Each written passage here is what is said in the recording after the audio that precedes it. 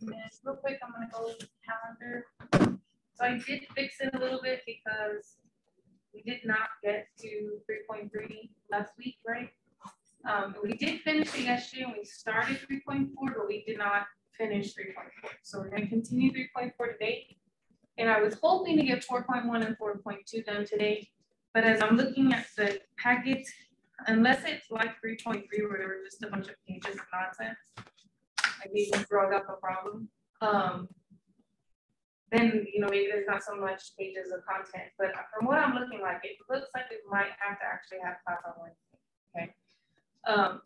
We'll just see how it goes today, but I'm thinking we will have to have class on Wednesday. It may not be a full period because I may just need to cover the last part of 4.2 or even all of 4.2. It's not very long. Okay. So we'll be able to maybe use the second half of that class period to do homework, but we probably will need to meet tomorrow. Okay. Let's go ahead and start on this section. So we did stop in 3.4, and I just kind of wanted to go over like the process or the steps for those rational zeros. So the first thing to do is to list all the possible rational zeros. And you do that by taking the leading, actually factors of the leading coefficient over factors of the constant, right? That was what we learned in the last class, okay? Once you have that list of possible rational zeros, then what you're gonna do is you're gonna plug all of those numbers in that list into the function, okay? The ones that give you 0 for that value when you plug it in, those are the ones that are actual zeros, okay? And I hate that word, but they're actual x-intercepts, right? And then x minus those values, whatever the ones were that were, those guys are gonna be the factors, okay? And then after you have a few of them, as many as you can find throughout that list, then you'll go ahead and go through the process of maybe doing the synthetic division to figure out what you have left, and then possibly having to do the quadratic formula after that, okay? So that's kind of the process that we're gonna be doing here. Now, this talks about some stuff, really all the stuff that we're about to talk about kind of happens when you're doing this last step. And if you're using that quadratic formula, the way we've been doing it to find the solutions, if you're doing that quadratic formula, you'll automatically get the imaginaries when you do that process, right? So the imaginaries are not going to pop up out of nowhere. But we do want you to be aware that the conjugates, that the complex zeros come in pairs, okay? And that's important because if I tell you for some reason that 3 plus 2i is a 0, and I tell you that, then you would have to know that they come in pairs and that 3 minus 2i is automatically another 0, okay? So that's why it's important to know that they do come in pairs. And they always come in conjugate pairs. What if I tell you that 5i is a 0? Then what other complex number is going to be a 0? Negative 5i. Good. Okay, so they always have to come in those pairs. Okay. Now it says here, for instance, the result applies to this function here, but not to the given function here. So notice that this one is a square. And so if I were to do the conjugate, if I were to do the quadratic formula, I would figure out that the two solutions for this were going to be I and negative I. But this one, would I have to do the quadratic formula? It's already there, isn't it? And there's nothing to do. It's already like in its factored form. All I have to do is put a bubble around it. And I don't have another pair. Notice that this is not a polynomial either, is it? Right? It's a linear problem with an imaginary number, okay? Notice that it says that this pairs property only happens when you have real coefficients. So in order for me to have all real coefficients, I have to have the two pairs. Because we already know when you multiply the two pairs together, all the i's just disappear, okay? For instance, if I were to multiply this, if I were to multiply that out, you would realize that all of the i's are just gonna kind of knock out. So let's try it, right? X times x, x times this, x times this, then -3, distribute that guy, get +9, I get -6i. Now distribute the -2i. So I get -2ix, then I get +6i, and then here and here I get a -4i squared, don't I? And if I combine all these like terms, those i's are gonna go away, these i's are gonna go away. I'm gonna get x squared minus 3x plus 9. And what is I squared? It's just a -1. So that I went away as well, right? And I just have 6x, that would be +4 and 15. And notice I have only real coefficients there, right? And that's because the zeros came in those conjugate pairs, okay? If they don't come in conjugate pairs, then you're left with coefficients that have i's in them, right? Isn't this constant an I, right? And that's why I only have one imaginary, okay? So this conjugate pair stuff happens only when your function has to have real coefficients. So here's an example. It says, find a 4th degree polynomial. That means I have to have 4, I call them bubbles, but I have to have 4 factors, right? 4 things in parentheses. So as soon as you see this 4th degree, your brain should already imagine I'm gonna have 4 factors. Make sense? Okay. And then it tells me what some of them are. It tells me that I have one that is a -1. If I have -1 as a quote unquote 0, then what goes inside the parentheses? If this guy is a 0, what is in the parentheses? It's always x minus that number, right? So remember that property because it's going to happen on the test too. If your zeros are this number, your factors are this, right? And it could be called zeros, it could be called x-intercepts, or it could be called solutions. They use those same 3 words for the number, okay, always. But once you know what that number is, the factor should always be x minus that number. So what do I get when I do x minus a -1? I'll get x plus 1, which is this factor right here, okay? Then I have another one that's the exact same thing, so I would have another factor with the exact same thing, right? But then it tells me that 3i is also a factor, so that, or a 0. So then I have x minus 3i as a factor. But we already know from that conjugate pairs, right, that if 3i is a 0, then automatically -3i is going to be another 0. Which makes sense because now I have the 4 that I'm supposed to have, right? And so then that one would be x minus a -3i, which changes it to x plus 3i. And once you have your bubbles, you should be able to multiply this out and give them a polynomial. Now, it just says find a polynomial. Normally when it says find, any polynomial, this number right here could be anything. That leading coefficient, it could be anything. Normally, we make a equal to 1, and we just say the function is equal to this. If it tells you to find a function, if it tells you an extra piece of information, like, but it also has to go through this point, and it gives you the coordinates for a point that should lie on that function, then you have to actually plug in the y value of that point here, plug in the x value of that point in all 4 locations of x, and then you have to solve for that a in order to tell me what that a is supposed to be, okay? That doesn't happen too often, but I'm not gonna say that it doesn't happen, okay? So we'll see as we go through the section. Some books will give you problems like that, and some of them won't. We just switched to this new book, so I don't know. That's why I'm kind of giving you a heads up, okay? In case you have to do that phase. Okay, so see, so for simplicity, they always let a equal 1, okay? And then what they're trying to do is they're trying to lessen the amount of steps that they have to do. I have to multiply these all out, but we know with multiplication, it's commutative, right? So I can take any 2 of these and multiply them together and take any other 2 of them and multiply them together, okay? They conveniently want to multiply these 2 together and multiply these 2 together, okay? You always want to multiply your imaginaries together. okay? Especially if they're conjugates, because we know what happens when you multiply those, all the i's go away, right? So to make things easier on yourself, multiply the stuff with the i's together first, and then go ahead and multiply these guys. So they did FOIL this out. You get 1x and another 1x, so that's where this 2x came from, right? This one, there's a lot going on in the middle, but they didn't show it.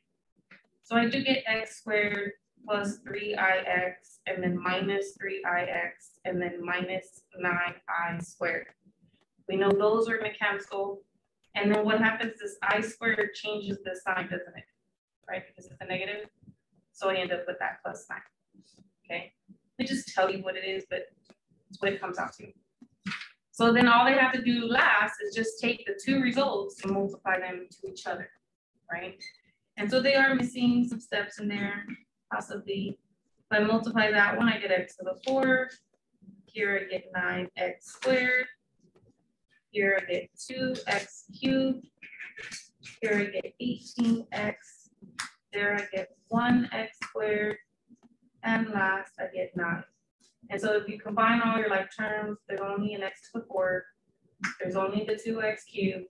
But I have positive 9x squared and positive 1x squared, which is where this 10x squared came from, right? 18x is still there and a 9 is still there, okay? So they're just foiling it all out.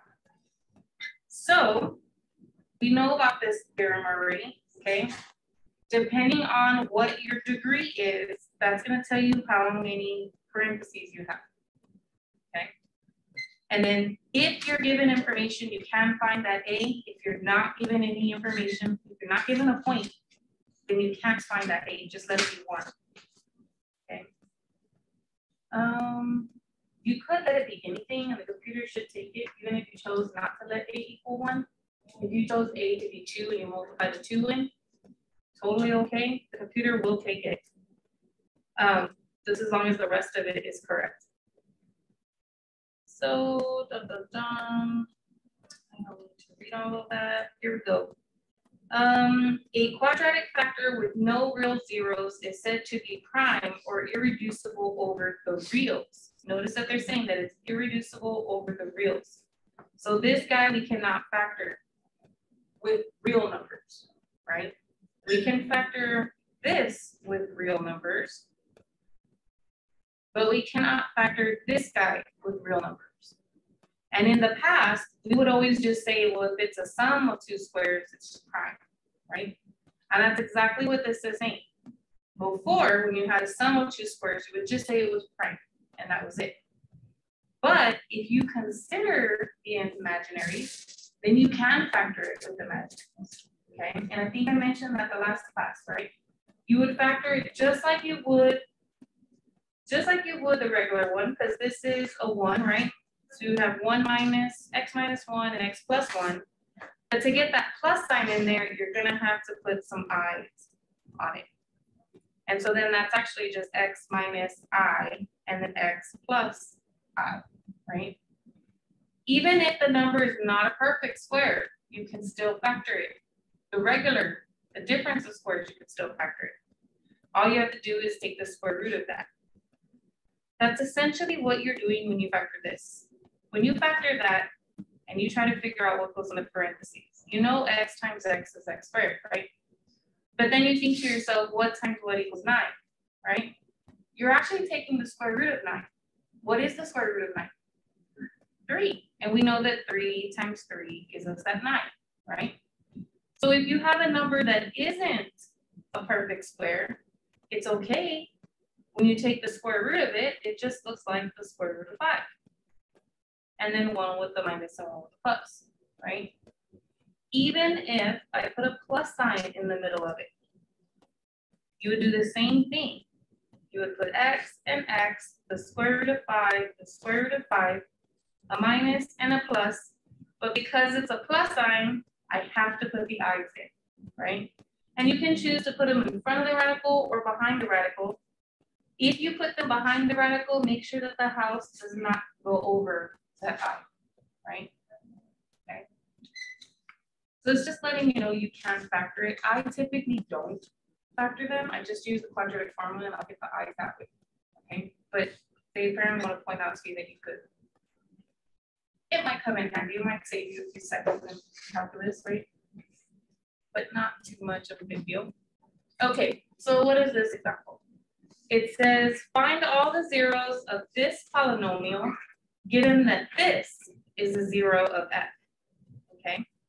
So we already know that if this is a zero of f, what is automatically another zero of f? 1 minus 3f, good. And so then, I do not like what they did. I'm gonna show you something else. I do not like how they did this. I like synthetic division, okay? And so I'm not gonna do this problem the way they do it. What they did is they did x minus that first factor and then x minus the second factor. They went ahead and distributed the minus, or they didn't actually. They did x times x. What the heck did they do? I don't know what they did. They like tried to regroup it and do some weird, clever stuff, but this is what I would do. When you have a zero, right? When they give you the zero, just like this is the number. You can put everybody in the synthetic division. I have 1x to the 4, negative 3x cubed, positive 6x squared, positive 2, and negative 60. Is that right? Was anybody missing? Everybody's there, right?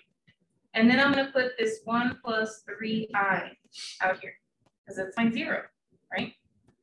I'm going to bring down the first guy. I get 1. 1 times anything is that same thing, right? Remember how to combine reals and imaginary. You can only combine the real pieces together. So I end up with negative 2 plus 3i here, don't I? Okay. Then I have to take this and multiply it by that. Now that's going to be a little bit extra, so I'm going to go over to the side to do it. I wonder if your calculator does it. I don't think it does. I think the other calculator is the one with the little I in it. No, it doesn't. There's another calculator. It's not this one. It's a different one, but it has like an I somewhere around here, and it does do it. But here's what's it. Okay, negative 2, 3i minus 6i plus 9i squared. So this becomes negative 3i. And what is this number really? Negative 9. So I have negative 2 and negative 9, which gives me negative 11, right? So I'm going to have negative 11 minus 3i here. Again, I can only combine the reals. This is the one that sucks. When I do the second one, it's not so bad. This one is not great though. So I get negative 5 and I have this minus 3i here. And so I got to do the same thing again, right? 1 plus 3i and negative 5 plus 3i. So distribute positive 3i, negative 15i, and positive 9i squared. This is going to turn into a negative 9 minus 5 is negative 14. And these two together give me negative 12i. I'm supposed to get 0, right, at the end, because it's a quote unquote 0. Did I make an error? If I did, let me know. Is it positive or negative 3i? This one here, it should be negative 3i. 3i and negative 6i should be negative 3i. So when I combine those, I still have minus 3i. Oh, put it here. Thank you. That should be a minus 3i. So let's see. Negative 5, negative 3i, negative 15, and negative 9. So that I squared is going to change this to plus then, right? So plus 9 and negative 5 actually give me positive 4. Good catch, good catch. And then negative 3 and negative 15 give me negative 85. So that will change this completely, won't it?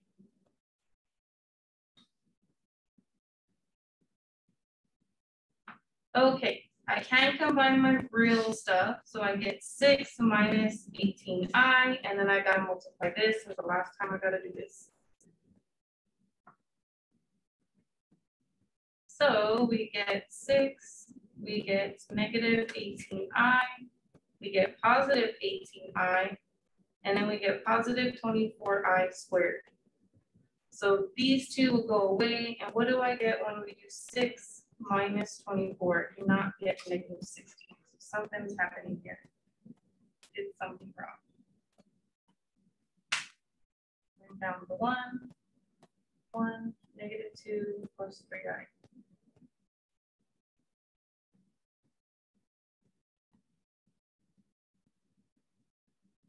You can catch it, let me know. That's negative 3i, that's negative 11, minus 3i, negative 5, 1 plus 3i, negative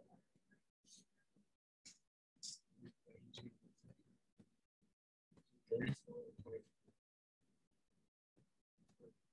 Here, 3 times 8, I think it's 24. I'm thinking that these numbers are not right. Oh, no, I think it's 18 or 8. Ah, thank you. You are right. This is 18. Perfect. You are right. Isn't it supposed to be a minus 18, not a plus 8? That's the problem. Can't read my own writing. It's supposed to be this, right? Okay. So 6 and then minus 18i and then plus 18i, and then yes, that will change that number there. So I was thinking it was way far back. 3 times 18. Perfect. Thank you. So I get 54i squared. And it actually should be a negative 54i squared. So then what does that happen? This I squared is going to turn that into positive 54. And then now I get that 60 that we knew we were supposed to get. Because we knew we were supposed to get a remainder of 0, right? It told us it was a 0. Okay. Now, I don't like to rewrite the whole thing. I just like to continue where I left off. Okay. If this one's in 0, then so is this one, right? And we're going to do the same thing over again, but this time it's not going to be so bad. So I'm going to get 1. And then this times 1 is just 1 minus 3i. So look, the i's go away, and I just get negative 1, don't I? And then this guy times negative 1 just means the signs change. So I get negative 1 plus 3i. Notice that the i's go away, and I get negative 6, right? Then I multiply negative 6 times both of these. I get negative 6 and positive 18i, and I get that 0 that we know we're supposed to get, right? But I have 3 numbers left, don't I? That means this is my A, my B, and my C. Okay. So then I'm going to go negative B plus or minus B squared minus 4 times A times C all over 2 times A. I get 25 over 2. I get 5 over 2. So that's 6 over 2, which is 3, negative 4 over 2, which is negative 2. Okay. So now I have all the bubbles. I have x minus 1 plus 3i. I have x minus 1 minus 3i. And I have x minus 3 and x plus 2, right? Those are all 4 of the bubbles, okay? Now if they want the polynomial, I do have to multiply this all out, don't I? Okay. And this is where they start getting a little tricky with the way they multiply it out. So they went ahead and did long division. I do not like long division, which is why I prefer doing this way, okay? So you can go over it because you should have this packet. If you have this packet, you can go over that. I am not going to though, just because I do not like long division. So I'm going to distribute this negative, and I'm going to distribute the negative down here too. So I get x minus 1 minus 3i, x minus 1 plus 3i, my x minus 3, and my x plus 2. Is that the same as what I had on the previous page? And then we're just going to FOIL these out. So I'm going to FOIL these 2 and FOIL those 2. So for this one, then FOIL 1.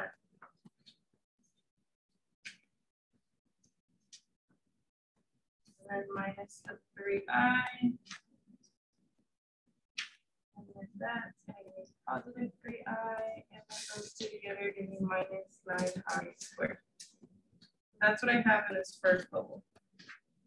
So I get x squared, those wipe out, minus 2x. And then what constant do I get? Well, these two bucks.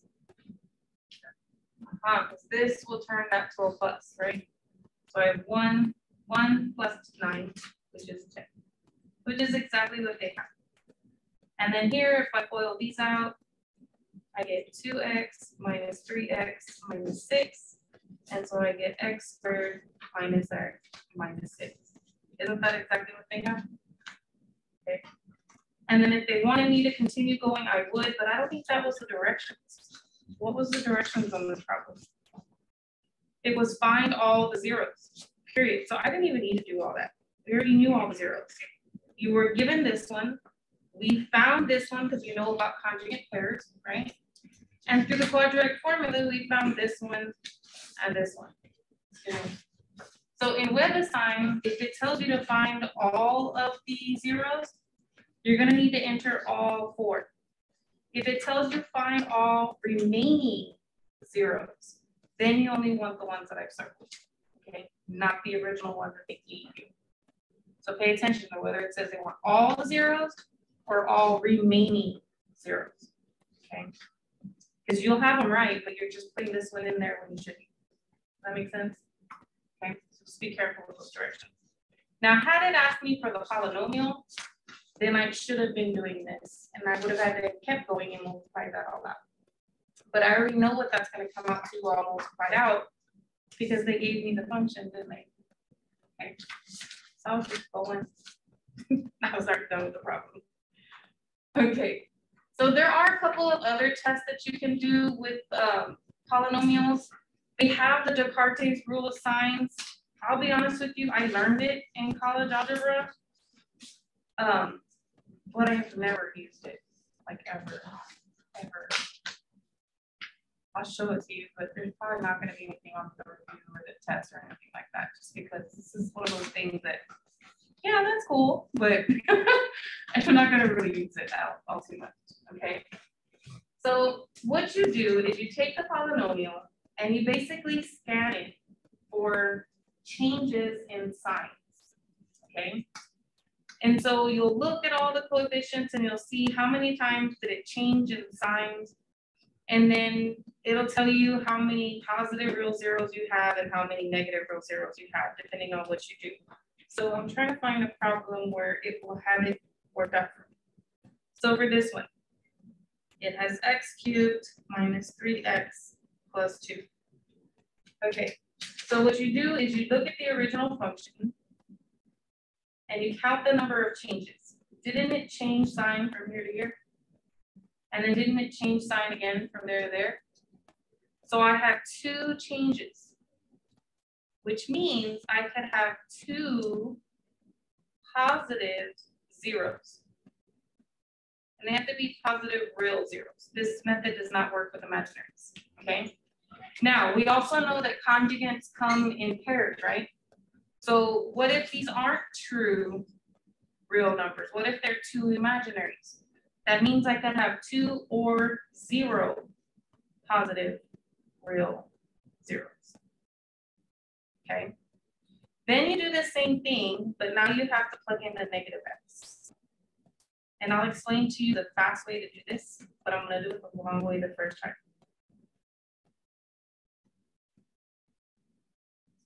Okay, so when you cube a negative, what do you end up with, a positive or a negative?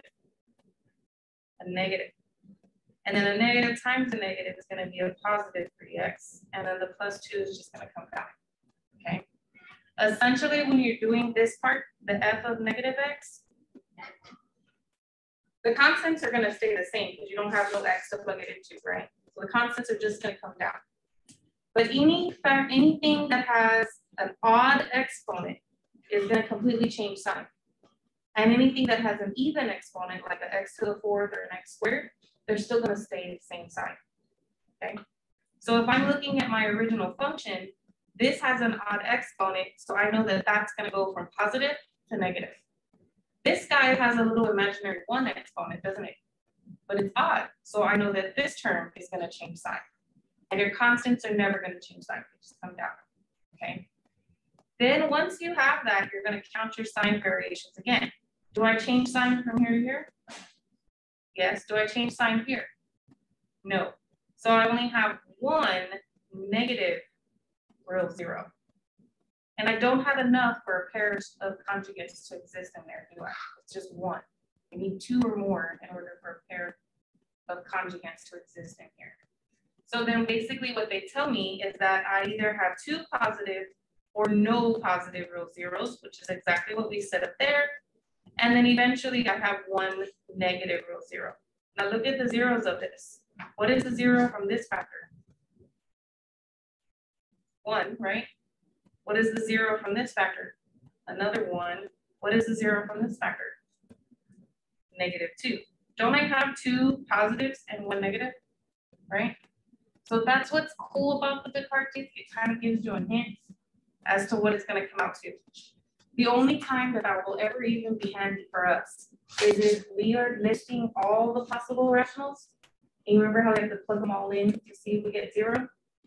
If you find out, like, if you were to do the Descartes and realize, oh, I'm only going to have 1 negative, and you find the negative number that work, you don't have to try any of the other negatives because you know they're not all going to work. You know, you found the 1, right? I don't, I just plug in my calculator and just go for it, okay? But it could possibly come in handy. So for this polynomial, how many sign changes do I have in the original function? Do I have one here? Do I have a change here? Do I have a change here? So that's how many changes? 3. So I have 3, or if I take out a pair of conjugates, how many do I have? Just 1. So I have 3 or 1 positive real zeros. Now we're going to do the f of negative x. And for that one, we're only changing the signs of the guys with the odd exponents. Okay. So this has an odd exponent, which means it'll change to negative 3x cubed. This has an even exponent, so it stays exactly the same. This guy has an odd exponent, so it changes to negative. And the constant always stays the same, right? You can't plug in a negative x to a constant. Are there any sign changes? No, so I will have 0 negative real zeros. So if I was doing that list of possible zeros, I wouldn't even be trying any of the negatives, right? I would only be focused on the positives in that list because I already know none of the negatives are going to work. See what I mean? How it can come in handy, but I don't really use it. That's just verifying everything. Okay, and this is something I never did, like ever. It's upward and lower bound stuff. I think I want to cover it. Let me go check in your homework and make sure there's no lower bound, upper bound stuff, because otherwise I'm wasting my breath. I've never used it ever. My teacher showed it to me, but I never used it. So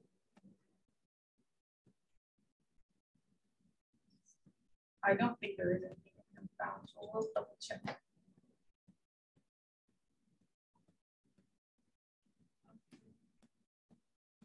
Yeah.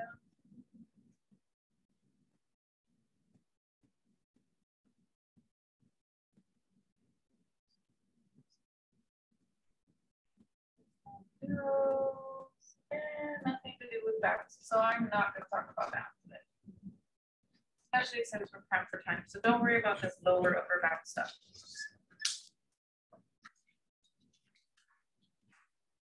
Again, more lower and upper bound stuff.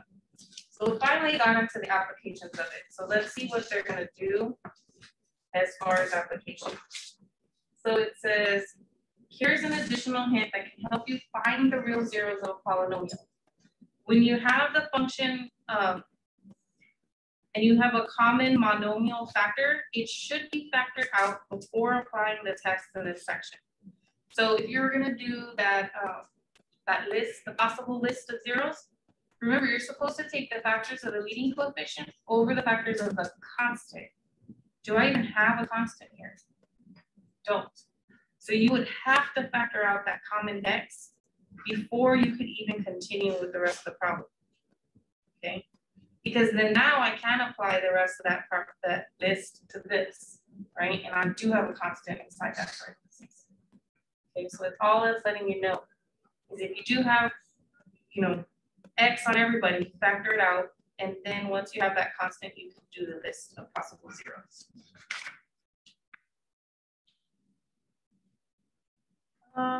You are designing, oh, this is the actual example. It says you are designing candle making kits. Each kit contains 25 cubic inches of candle wax and a mold for making a pyramid shaped candle. You want the height of the candle to be 2 inches less than the length of each side of the candle's square base. So apparently the candle has a square base and then it's going up like this, right? So it's kind of like a rectangular prism. And the height is supposed to be 2 inches less than the width. So obviously it's a long candle then. And the height is going to be shorter than this length here. So kind of like one of those candles. What should the dimensions of your candle mold be? It says the volume, here we go. The volume of this pyramid, this thing here, actually it's a pyramid. Oh shoot, it's not a rectangle, it's a pyramid. So it's a short pyramid thing. Does it say I have a square base? Square, right? I am horrible at drawing 3D. I cannot do this. This is like the worst. I'm gonna say that's my height. And then I'm gonna try to connect this to all sides, whatever it says. I try to draw. I cannot draw at all. And it's horrible because I'm a visual person. But if this were drawn right, I have my square base, and then this right here is the height. It's from the center of the square all the way to the peak of that pyramid. Does that make sense? Okay. And it's saying that this height here has to be 2 inches less than the length. Okay, so there's the length of the side. My height has to be that length minus 2. Okay. And then it says for the volume of a pyramid, so if I knew my geometrical formulas, I should know this one. If for some reason you're gonna need to use a geometrical formula on the test, I will give you the formula for all the geometric figures, like the circles, the spheres, all of that, right? Okay, it says B is the area of the base, and we know that that's a square, right? Now it looks like they're saying H is the height, and it's letting X equal the length. So they're basically labeling this guy the X. So then that means my height can be written as X minus 2, right? And so if I plug everybody in, how do you find the area of this base? It's a square, so wouldn't it just be X times X, right? And so that's where they're getting that X squared from. So if I plug everybody in, we have 1/3, which is the same as this 1/3. And then they have the area of the base, which is X squared. And then they have the height, which is this expression, X minus 2. Okay. And so they're saying that since it has a volume of 25 cubic inches, we know that this volume thing here is the 25 cubic inches. Okay. And then we're just solving for X. So they went ahead and multiplied both sides by 3 to get rid of this fraction. And so now you have 75 equal to this. And it looks like they went ahead and distributed the X squared. And that's where these two terms came from. Okay. Then from there, you do have a cubic, so I do need to move the 75 over. And now I have to solve this, and this cannot be factored, right? Not with our traditional old school methods. It can't because of the cubes. So we have to go figure out, well, how are we going to put that in its factors, right? All the little factors. So what they did was they list the possible zeros. What was my function?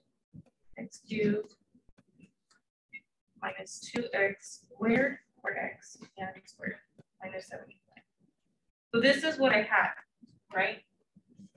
So if you take the factors of the constant, I think I wrote that down wrong for you. It's supposed to be,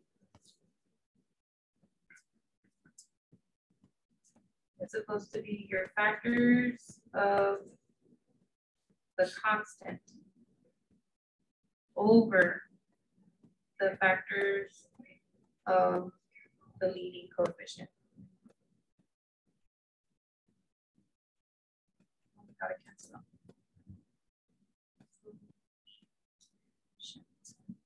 There we go. So when I try to list mine, I'm gonna have to do the factors of 75 over the factors of what? Leading coefficient is what number here? 1, it's this guy, right? He's the guy with the highest exponent, so I need his coefficient, okay? Which is 1. So I'm finding the factors of 75 and the factors of 1. Factors of 1 are easy, it's just 1, right? The factors of 75 are not as easy. Square root of 75 is 8 point something. This is the only way you will know you have all the factors, because the last thing you want to do is not have all the factors, and then you do all the work and you find out that nothing's working, right? And it's probably the mystery factors that you forgot, okay? So make sure that you do have all of these. And I know I have to go all the way down to whatever the square root of this number is, without the decimals. So when I took the square root of 75, I got this weird thing. I did the double arrow so I could get the decimal. Notice that the decimal, the number in front of the decimal is 8, right? So that's why on my list, I went all the way down to 8 only, okay? That's how I know I have all of them, is if I go all the way down to that square root number, okay? And so then it's a matter of, what is 75 divided by 1? It's just 75, right? 75 divided by 2, it's a decimal, so it doesn't work. 75 divided by 3 is 25. 75 divided by 4 is a decimal.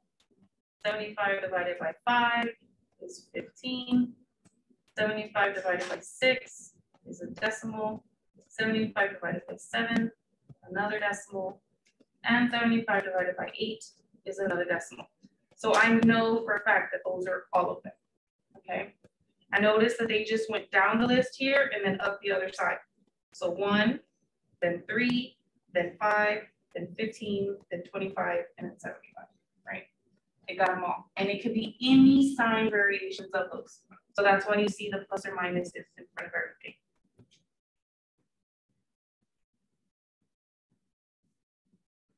How do we know which one works? We're going to have to plug them in, okay? So we're going to have to figure out what f of 1 is, what f of negative 1 is, what f of 3 is, f of negative 3, so on and so forth until we get at least one that works.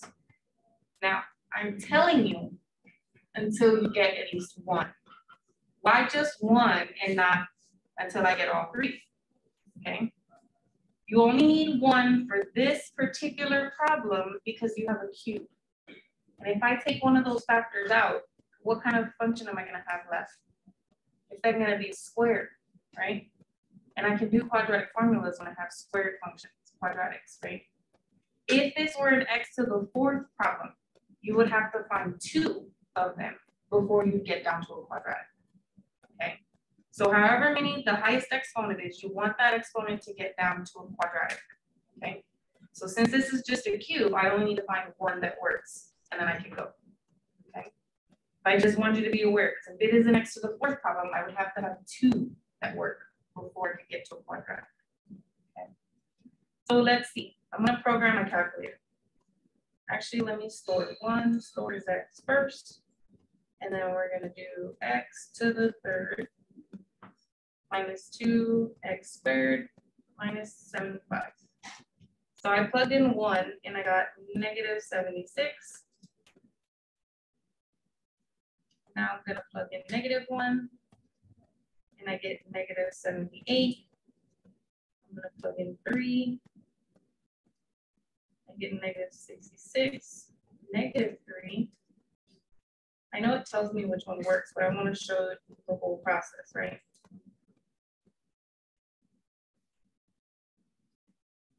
And I finally get 0, right? You have to get the 0 in order for this guy to say, yes, that's 1, okay?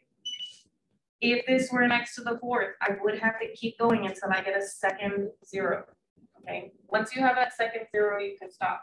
You don't have to do all of them all the way to 75. So we do the synthetic division. I take this function here. I have 1 for x cubed. I have negative 2 for x squared, but I don't have any x's, right? So that's why there's a 0 in there for the missing x's in between here, okay? And then you have your constant negative 75. And we go through that process of the synthetic division. So 5 times 1 is 5. Combine those, we get 3. Multiply, we get 15. Combine 15, multiply 75, combine, you get 0. If this were an x to the 4th and you had 2, right? You have to get 2. You would just continue from here and then keep going until you've got 3 numbers, okay? Because if it were an x to the 4th, you'd have another column, right? And so you'd end up with 4 numbers down here, and you have to keep going until you only have 3. For quadratic formula, I only need 3, right? A, B, and C. So you keep going until you get 3. Now that I have 3, I can do my A, B, and C. Okay. So I know that 5 is one of the zeros, and if I want to find the other 2, then I'm going to go do my quadratic formula. So I get negative b plus or minus b squared minus 4 times a times c, all over 2a. I get, what is 4 times 15? 60. So I get 9 minus 60. This gives me a negative 51. What kind of answers do you get when you have a negative inside here? Imaginary. I'm doing an application problem, aren't I? Does it make sense for the links to be imaginary? No, right? So these are bad, so we should pull them. Okay. I'm going to say the length of the pyramid base and not the imaginary. And that's why we're outgoing it, right? So then this 5 is my go, that's my answer, okay? So then now I know that the candle, the base should be 5, right? 5 inches by 5 inches. But in order for me to find the height, I have to do that x value minus 2. So 5 minus 2, which is where they got the 3 inches from, okay? Oh, you can't see. So they just did x minus 2, which is 5 minus 2 to get that height. Okay, let's see. Determine the number of zeros of the polynomial. How many zeros will this polynomial have?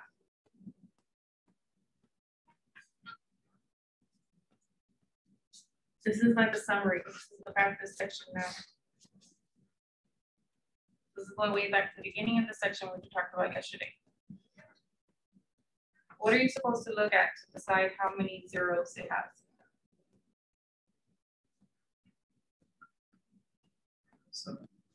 Yes, it is 7. Look at the highest exponent. What is the highest exponent here?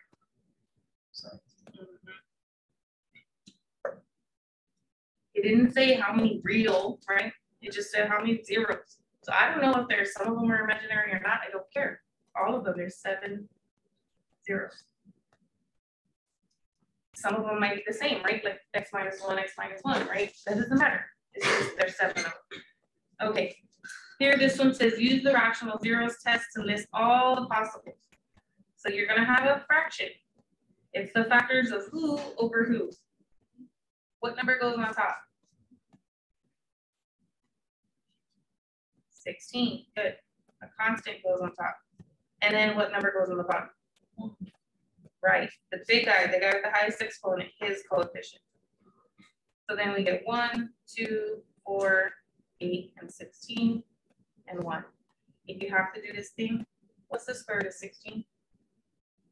4. So I only go down the list to 4. And then 16 divided by 1 is 16. 16 divided by 2 is 8. 16 divided by 3 is a decimal. And 16 divided by 4 is 4. Notice that 4 does not need to be on the list twice. Okay? It just needs to be 1. It is a factor. And then you just put the plus or minuses. Since I only have one number here, they just basically all go over 1. I want to actually show you something before I move on to the next problem. Because what if it's not just 1? All the problems we've been doing is just the 1 down here, right? I have not shown you an example of what happens when you have more than one number down here. So for instance, let's say I have 4x to the third minus 7x squared plus 3x minus 12. Okay.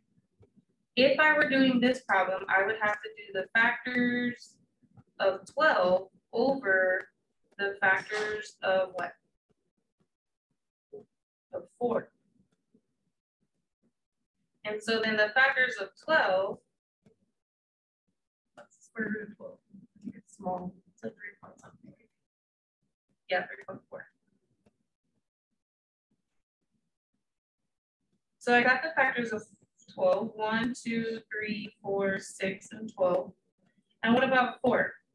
The square root of 4 is just 2, right? So we have 1, 4, and 2, and 2. So when I come here, what are the numbers? Ones. Right. You don't need to do the 2 twice, right? But here's where it gets interesting. I have to put all of these numbers over 1. Okay. So of course I'm going to get 1, 2, 3, 4, 6, and 12, right? But then I've got to put all these numbers over 2. So when I put 1 over 2, I get a half. When I put 2 over 2, I get 1, and it's already on the list, right?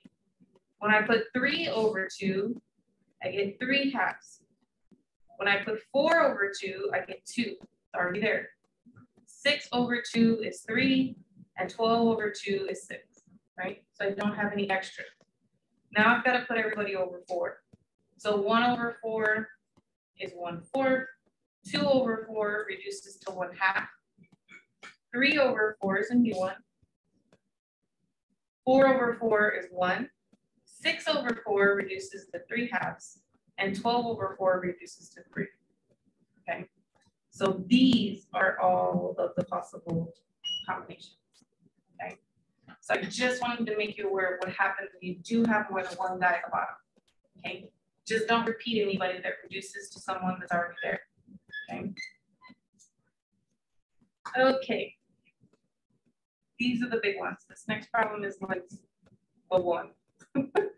So this one just says find, if possible, the rational zeros of the function. So they didn't give you any hints whatsoever. They just said find them. We have a default. If they give us no information, we can use this whole process to figure it out, okay? So I would be taking the factors of who over who?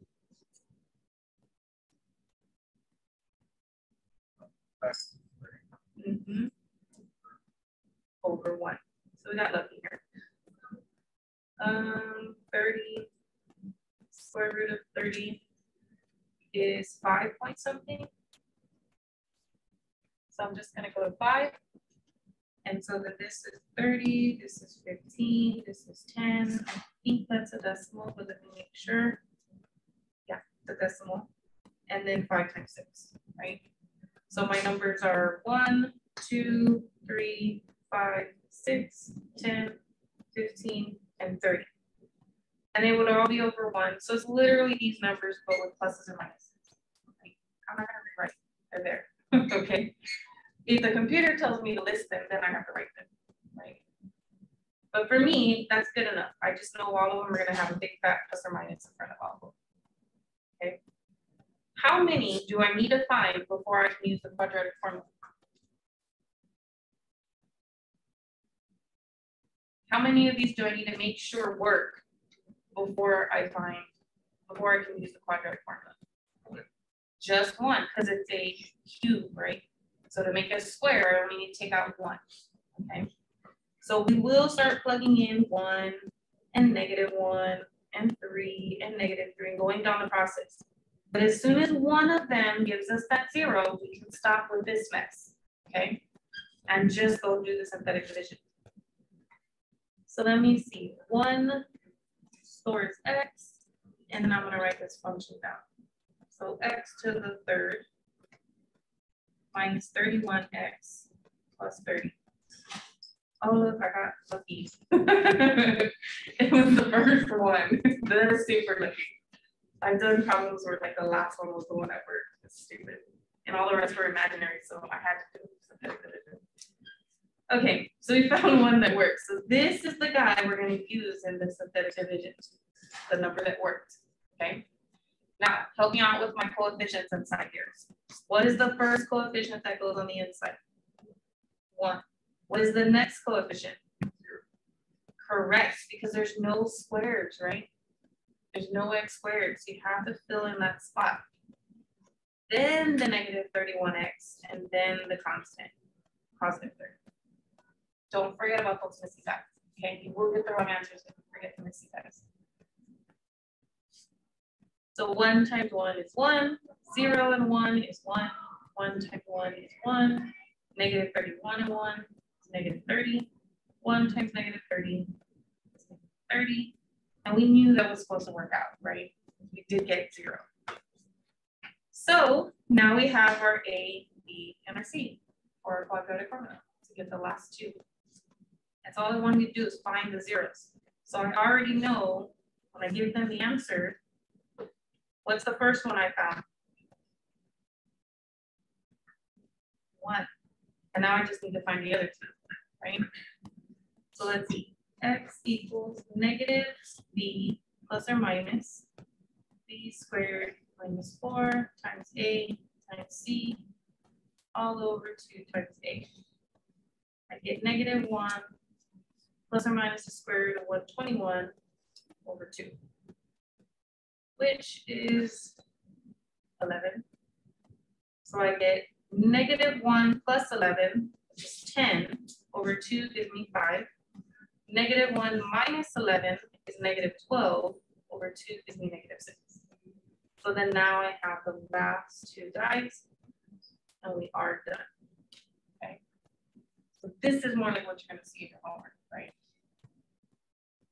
You may get some problems that just ask you for the list, and you probably will get maybe 1 or 2 that'll just ask you how many zeros does it have.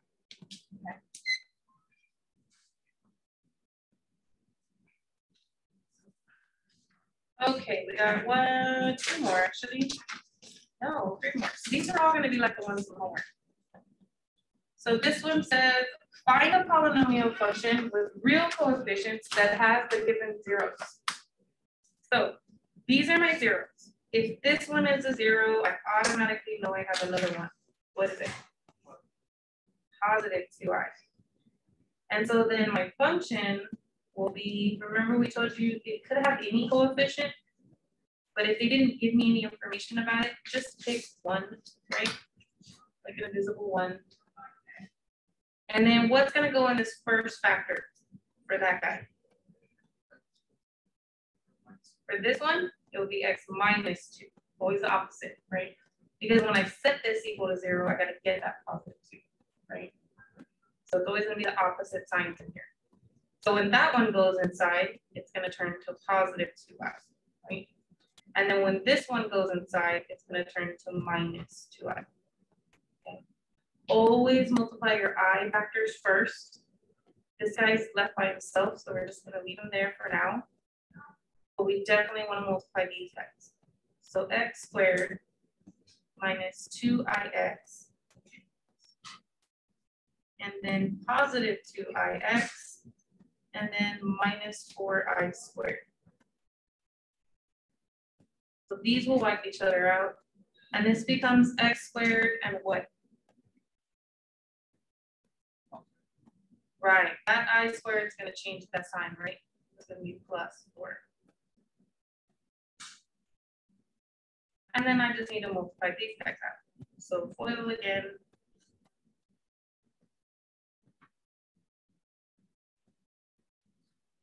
So you could type it in there like that, but just to be more formal, I'm gonna put it in descending order, which means my squares go after the cubes, right? That's the same thing. It's just in the correct order. Right? But I believe web assign will take this. As long as it's all multiplied out, it should take that. But to be formal, it should be written like this.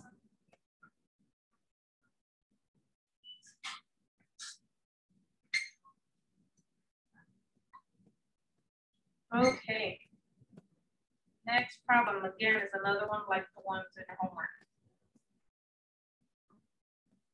So this one says, see, this one does give me extra information. So if I told you if it gave you that point, you have to find that A. I knew it was gonna happen. Just hadn't done it yet. Okay. So it says find a polynomial function with real coefficients that has the given degree, the given zeros, and the solution point. Okay. So I have degree 4, which means my function, although I don't know what the leading coefficient is, should have 4 bubbles, right? Because it's degree 4. So then this 0, when it comes inside, it's going to be x plus 2. When the middle 0 goes inside, it's going to be x minus 1. When this 0, the last one, goes in here, it becomes x minus I. But if I is a 0, what is the last 0? It should be a negative I up here, and so then an x plus I down there.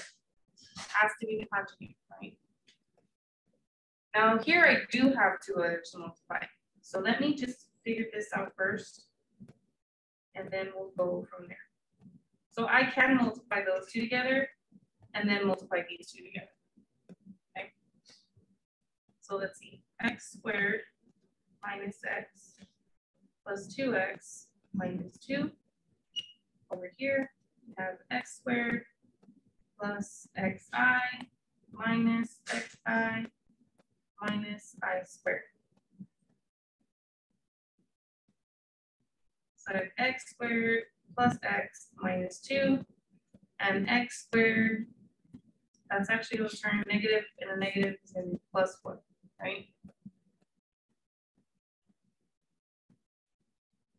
And then we can keep going if we want. So we get x to the 4th, there's my degree 4, plus x squared, plus x cubed, plus x minus 2x squared minus 2. And I'm going to combine my like terms. These 2 together are actually going to make negative x squared. And that's all I can do so far, right? So I've done everything just like the last problem. The only thing different from the last problem with this one is that I've kept that A there, right? Instead of making it go away. Because I actually need to figure out what that is. And so I'm going to use this information. Remember, what's inside the parentheses is your x value, and f of that x value is your y value. Okay? So that means this guy, fancy notation for y, is going to become a -6. And all of the x's are going to become zeros.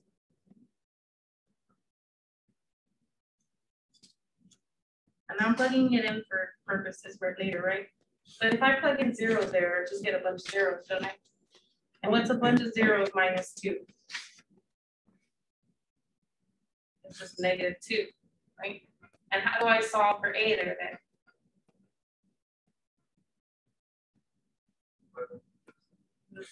Divide by negative, that's multiplied, right? So you do the opposite, which is divide, and you get that 3 equals A.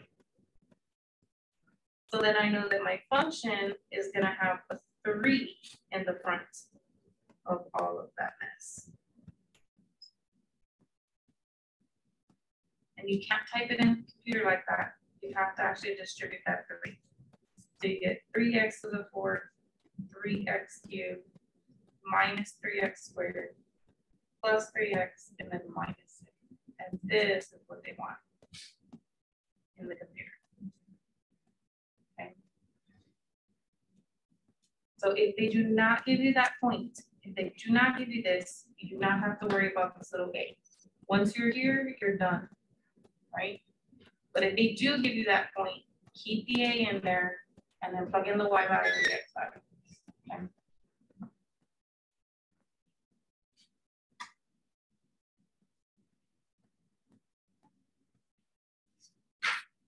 Okay, we have one more. So this one says, use the given zero to find all the zeros. This is that nightmare problem that I was doing and I was getting all the signs for the 8 and 18. That's this one, okay? So we're gonna try it again. Hopefully you don't make silly mistake like that again, okay? So I won't go too fast so this mess up. So I'm gonna put my 0 on the outside here. I'm gonna leave myself some room because I do know that I'm gonna have like 2 terms, right? All the way. So cube is the highest. I have 1x cubed. I have 11x squared. I have 65 x's and then my constant. I didn't have anybody missing, so we're good there. I'm gonna bring this guy down. 1 times that is the exact same thing. So 11 minus 4 is actually 7 minus 5i. And I'm gonna come over here at the top and I'm gonna multiply these out. So this thing times this thing. So I get negative 28, positive 20i, negative 35i, and then positive 25i squared. So this is actually negative 15i, and that will be negative 25, won't it? So I really have negative 28 minus 25. Negative 53.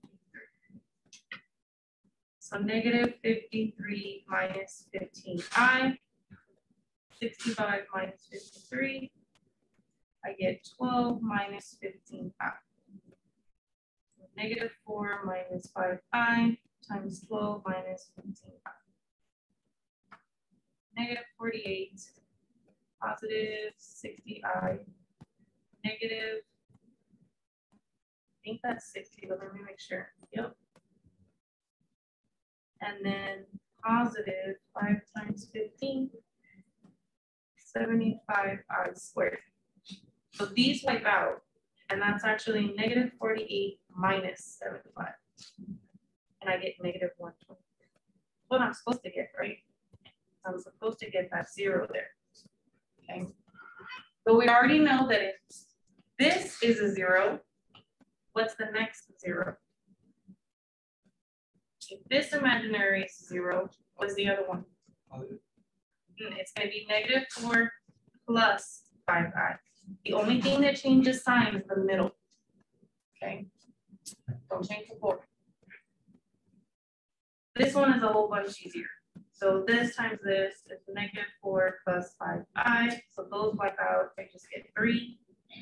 3 times both of these is going to give me negative 12 and positive 15i, which wipes out both of those, giving me 0, right?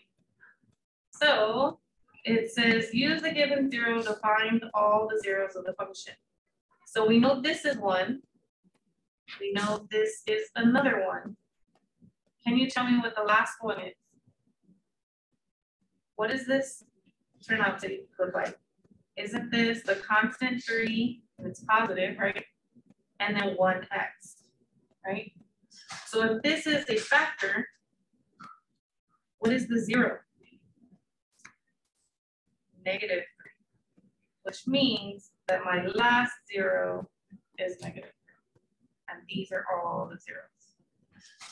Notice it said all the zeros, not remaining, right? If it said find all the remaining zeros, these are my only 2 answers. Okay, we finally finished. So we are definitely going to be in class tomorrow because we're going to get into 4.1, but we are not going to be able to finish all the way to 4.2. So in 4.1, I'm going to go in there. We're going to first talk about the domains of rational functions, but we've already talked about that, so it's not anything new. I'm just going to talk, say it again, repeat it to jog back your memory. Then we're going to talk about something that are called vertical and horizontal asymptotes. And then we're gonna eventually, I don't even think we have this in this section, but it says use rational functions to model and solve real life problems. I don't know that we do that in this section. We'll talk about it. Okay, so a rational function is when you have polynomials in the numerator and or the denominator. Importantly, you have to have x in the denominator in order to be considered a rational function. Okay, so this is not a rational function, but this is a rational function. Okay, because that can be written as 1/2 x plus 1 actually. So that's just a line, right? It's not a rational function.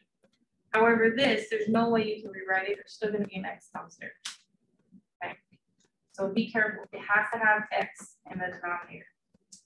And what do we know about the domain of fractions when you have x in the denominator? Denominators cannot equal 0. And what's interesting is we tell you that, right? We tell you that the denominator cannot be 0. But if you look at the graph, I know it can't be 0, but what the heck is happening around 0, okay? Why can't it be 0? What is happening in the graph that is telling you you can't have 0 in the denominator, okay? What happens in the graph is this.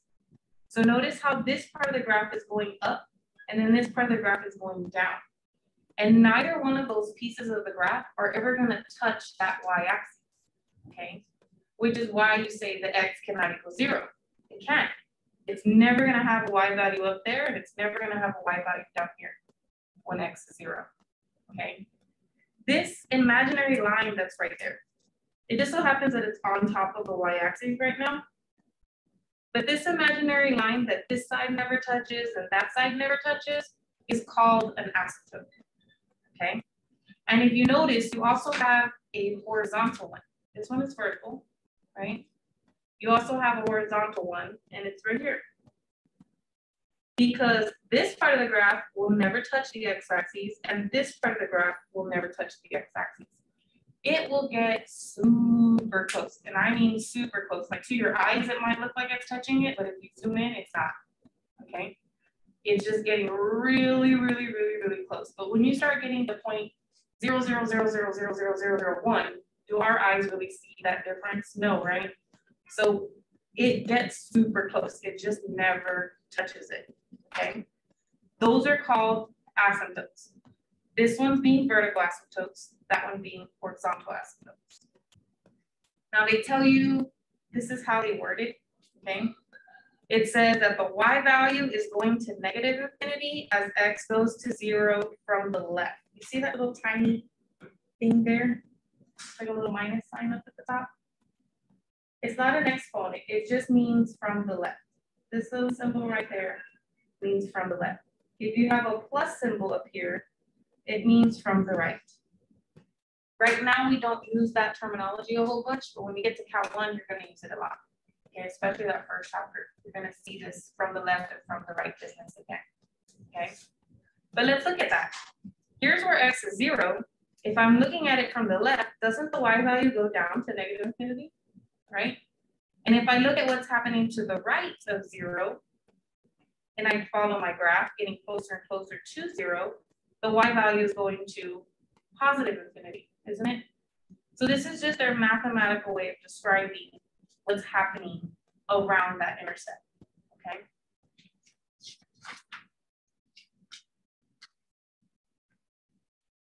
Now these are different, notice they're backwards.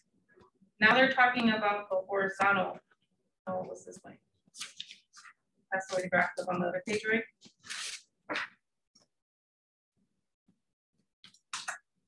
So if you look at the horizontal, notice it says that as the y values go to 0, so as this y value, actually this one, as this y value, no, you have to go backwards. I don't know why they write. Oh man, it's gonna drive me crazy. Look at the x first, and then look at the y. Okay, look at the x first, and then look at the y. So here, as x goes to negative infinity, that means I'm going that way, right? Isn't the y value gonna get closer and closer and closer to 0? I just told you, remember, equals 0, right? And if x goes to positive infinity, it means it's going this way. The y value is also getting really, really, really close to 0. Okay, that's all that is saying. Now, so that vertical line, that red line that I have like this, you can write the equation of this line, and it's always written as x equals the number. And it's the x value where this line is happening at. In this case, what is the x value in which this line is happening? It's at 0. So for here, my vertical asymptote is at x equals 0. Now, what about the horizontal asymptote?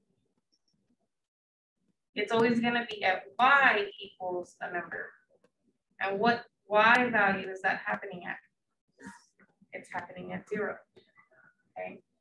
So that's all this is telling you, but it's just, they make it look sound so complicated when you read these books, right? It's just a little bit extra. Okay. There's another kind of asymptote, but we're not getting into that in this section just yet. We might be able to get into it in the next section if it happens at all. Okay. So looking at these two graphs, they're just trying to show you that sometimes you can have different scenarios.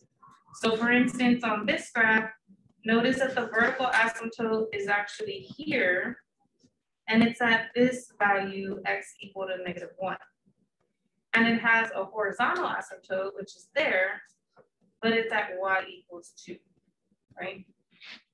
Same thing here. This one actually doesn't have a vertical asymptote, does it? It's just a little bell curve. It doesn't have a vertical asymptote.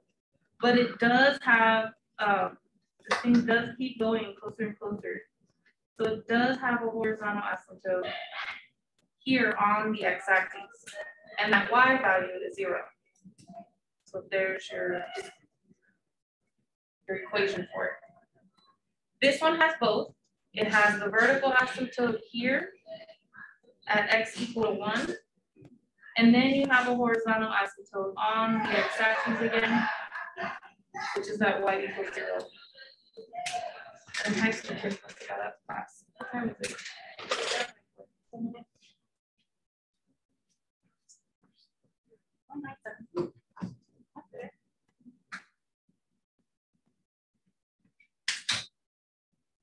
Okay, I didn't even high school kids, those are college. Okay, okay. Let's see. Oh God, I'm getting real fancy. Hyperbolas. Hyperbolas. I can never say stupid words. It just means it goes like this around the origin. Okay. Almost all of our rational functions are going to have this kind of behavior. You will learn more about hyperbolas, whatever. You will learn more about those, a lot more about those in Recalc. Okay, there's like a whole chapter on it. For us, no. You're just like, oh, it's got that shape. That's it. Okay. How do we find these things, right? It's great if I give you the picture and you can see, oh, there's the vertical asymptote, so it's x equals this, and there's the horizontal asymptote, it's y equals this, right? But what if all I give you is the function? All I give you is f of x equals the fraction.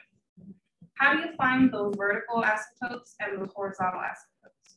Okay, so here is the quick sheet of how to do it. Okay, so for the vertical asymptote, notice what it says here. It says the function has vertical asymptotes at the zeros of the domain. So what does that mean? To find the vertical asymptotes, you're just going to take your denominator equal to 0. Right? We already do that when we do the domain, don't we? So it's nothing new there. Okay. However, the function can have one horizontal asymptote, or it can have no horizontal asymptotes. Okay. You just can't. Sometimes it will have them and sometimes it won't. Okay. Here's how you can tell whether it will have one or none And if it does have 1, what is it? Okay, this is the chart that we need. So you're going to look at, it says in and in. What are these numbers? This is the degree of the numerator and the degree of the denominator. So the highest exponent of the numerator and the highest exponent of the denominator is what you're looking at. If the highest exponent of the numerator is smaller than the bottom, an example here would be x squared over x cubed, right? The top exponent is smaller than the bottom exponent, right? If that's the case, you automatically have a horizontal asymptote at y equals 0, okay? Automatically. As long as the biggest exponent on the top is smaller than the biggest exponent on the bottom, it's automatically here. Nothing to do, but just recognize, okay? However, if they have the same degree, like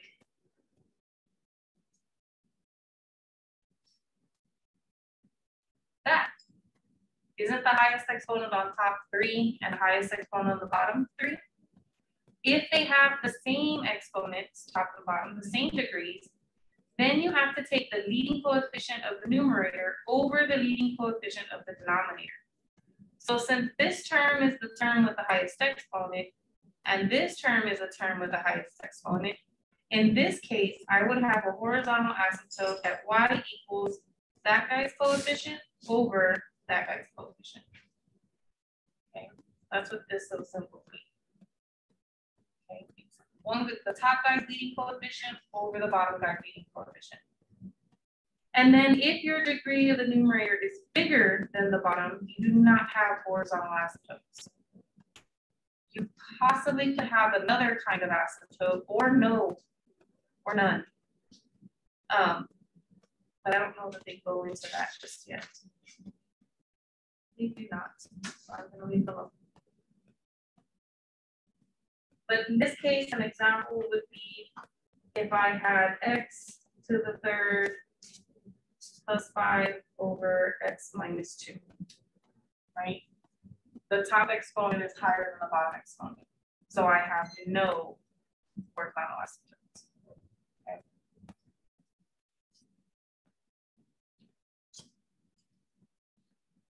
I'll mention it, although we're not going to go into it very far, but I'll mention it. The only other kind of asymptote you can have, we already have verticals and we already have horizontals, right? The only other one is a slanted one. What if there's a line like this that I don't cross? Maybe the graph goes like that, right? And it doesn't cross that imaginary slanted line. That's the other kind of asymptote you possibly have. The only time that that happens is if the top exponent is bigger by exactly 1. So notice I didn't do that on this example. I made this exponent bigger by how much? By 2. But if I were to have had this over this, that will have a slanted asymptote. And how do you find it? You do log division, unfortunately. Okay. But they're not going into that, so we're not going to go into it, okay? But it does exist. Just in case for some weird reason you see one in calculus. I doubt it, but just in case. Okay, so here's our first example. It says for both of these, it wants you to find all the vertical and all the horizontal asymptotes. There's problems like this on the final exam, I saw it. So you will have this problem on the final exam, where it just gives you the function and asks you for the vertical asymptotes, and then a whole nother problem asks you for the horizontal asymptotes. So 2 points right there just for knowing the asymptotes, okay? So for A, if I want to find the vertical asymptotes, I will have to take my denominator equal to 0, right? And it's just a square, so I could try to extract the roots. There's a problem there though. Can you take the square root of the negative number? What happens when you do? You get imaginaries, don't you? And then the square root of 1/3, right? You can't graph imaginary stuff, can you? So then this means because of this I right here, that means there's no vertical asymptotes. Okay. I tried, but I can't graph imaginary stuff. Okay. So then now we look at the horizontal stuff. What is the degree of the numerator? The highest exponent of the top. That's the coefficient. The highest exponent of the top. What is this guy's exponent? 1. It's a little imaginary one up there, right? So the highest exponent is 1. What about for the denominator? What is the highest exponent on the denominator? 2, it's a square, right? So then which situation do I have? Do I have the numerator is less than the denominator, the numerator is equal, or the numerator is bigger? Which situation do I have? I have the less. And when you have that situation, it's automatically at y equals 0. Automatically. Okay. So for A, it doesn't have any vertical asymptotes. It only has the horizontal asymptote at 0. Okay. Now for B, if I take B, I take that denominator equal to 0. I can add the 1 over. And when I take the square root, I don't get imaginaries, do I? I get plus or minus 1. So that means I have 2 vertical asymptotes. 1 at x equals 1 and 1 at x equals negative 1. Okay. Now let's look at those degrees. What's the degree of the numerator? Looking at B, what's the degree of the numerator? 2. What's the degree of the denominator? Biggest exponent is 2. So in this case, between the numerator being less, the numerator being equal, or the numerator being bigger, which one do I have? I have where they're equal. And then in that case, you're supposed to take the leading coefficient of the numerator over the leading coefficient of the denominator. What is the leading coefficient of the numerator? 2 is in front of that x squared, right? And what is the leading coefficient of the denominator? What number is in front of this x squared? 1. And so that could just be written as y equals 2. Okay. So you've got 2 vertical asymptotes and the horizontal on part B.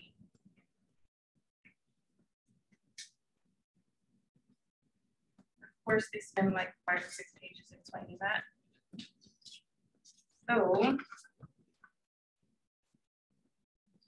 So example 3 is a different one. So they do have some problems in here.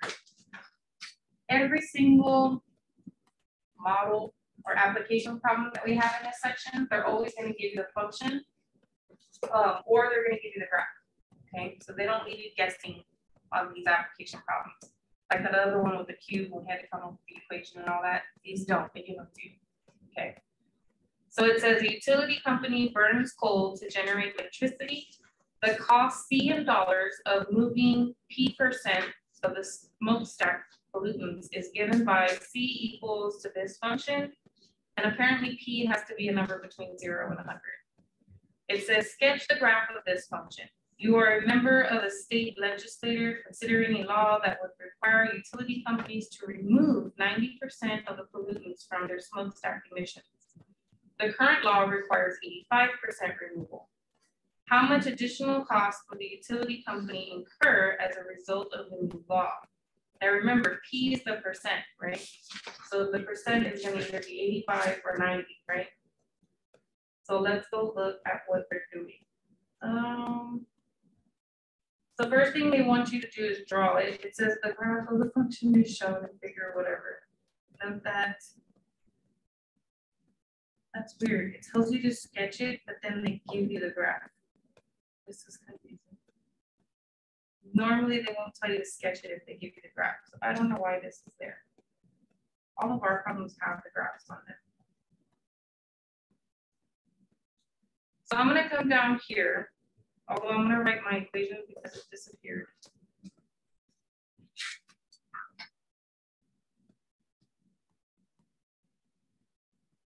Okay, so there's my function there. And there's the image that they have, okay? Oh, they have a function there already.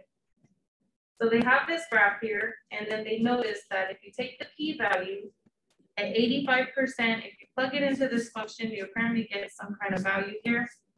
And then when you plug in 90, you get another y value, right? It wants to know what is the difference between those two y values. That's what the question is asking, okay? So essentially, all they need to do is plug in the 85 and plug in the 90 into those two problems, into the function. So they plug in 85 for p into the function, they get this value. They plug in 90 into the function and they compute that and they get this value. What is the difference between those two? You get this, okay? And so then this is the response that they were looking for. Now, so those word problems are not that complicated just because they give you everything. They already know they're about to torture you with the grass later, so taking it easy on you for now. Okay, so here's one. It says find all vertical and horizontal asymptotes. So looking at that, how do I find the vertical asymptotes?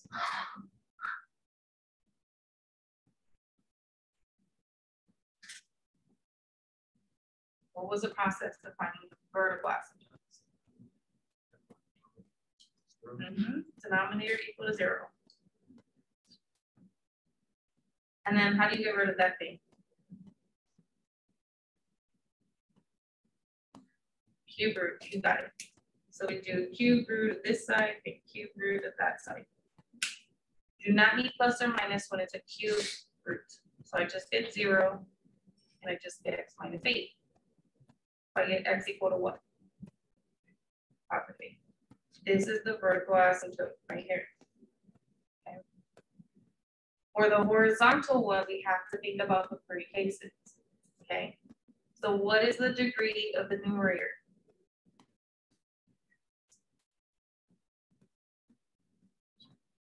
This one's tricky. Is there an x in the numerator? When there's no x, what is the exponent of x if there's no x? 0.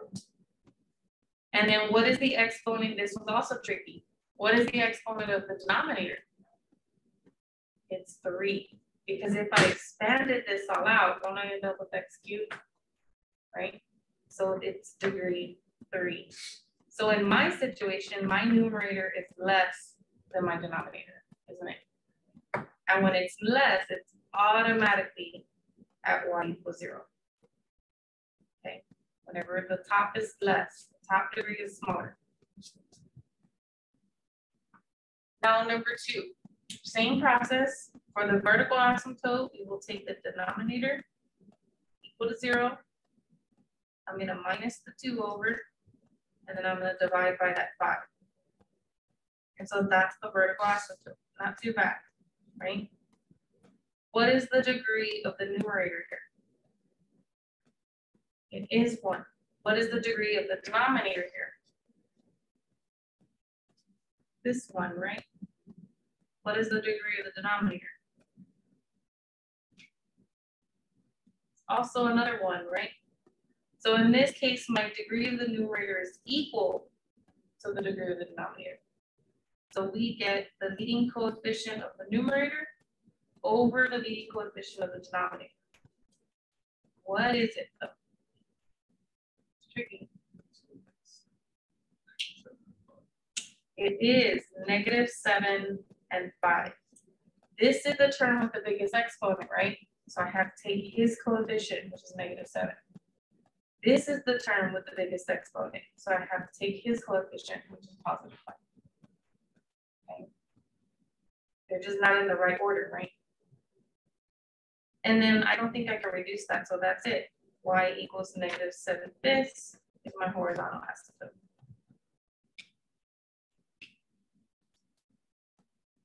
This one gets a little bit more complicated, but still not too bad.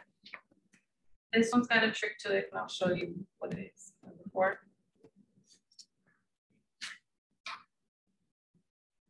So for this one, if I find the verticals, I need to take that denominator and equal it to 0. This thing is not factorable, right? And if you can't factor it, how do you find the solution? So I'm gonna have to do quadratic. So negative b plus or minus b squared minus 4ac all over 2 times 8. But I do end up with an issue. I get negative 27. This is what? It's imaginary, okay? You cannot graph something that is imaginary. So this tells me there are no vertical asymptotes.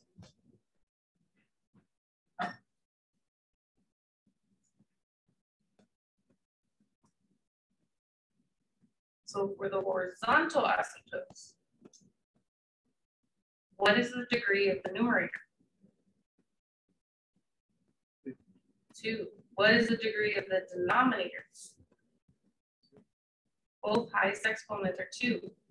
So that means when they're the same, we take the leading coefficient of the top over the leading coefficient of the bottom. What is the leading coefficient of the top? Negative 8, good. And what is the leading coefficient of the bottom? Positive 1, it's this guy, right? So we just get y equals negative 8 for our horizontal asymptote, but no vertical asymptote.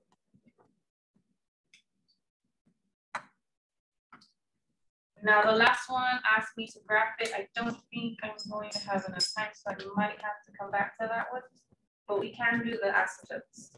Here's the trick though with this one. There's a negative in the front, right? We have not seen the negative in the front like that before.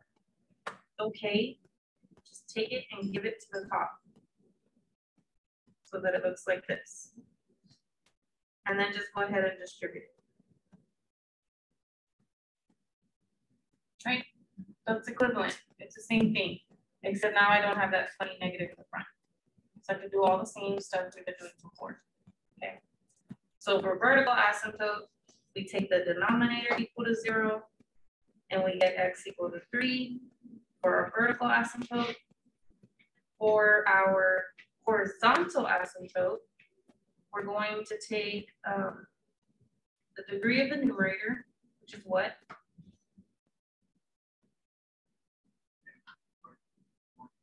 It's just this exponent, right, which is 1.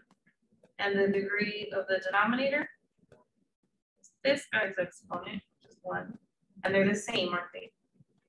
So we're going to take the leading coefficient of the top over the leading coefficient of the bottom. What is the leading coefficient of the top? And what is the leading coefficient of the bottom? 1. So we get y equal negative 3 for our horizontal asymptote. If they want you to graph it, we'll talk about this next time because I'm not going to have time to do it. I'm just going to talk it out. You need some more information. You need to know the y-intercept. And you need to know the x-intercept.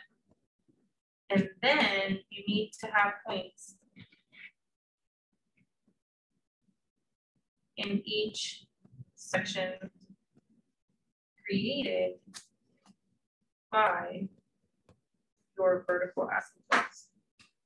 Okay, which means you'll probably need to create a chart and then go from there. This is what I'm talking about. I'm not going to draw this like for real, but I'm just going to show you the sketch. If I have my vertical asymptote at 3, that means there's a invisible vertical line there that I can't cross, right? And how many sections does a graph does that create? That creates 2 sections. One section on this left-hand side and one section on that right-hand side. If I find my y-intercept and my x-intercept, I will have a y-intercept, I will have a point on this side, right? So I'll be good there.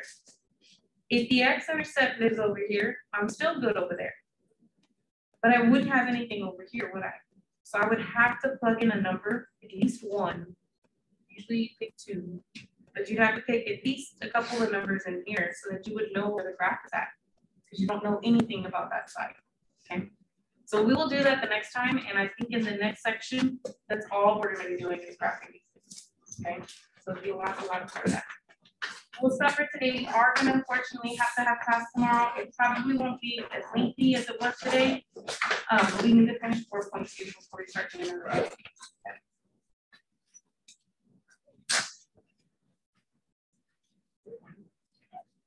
Okay.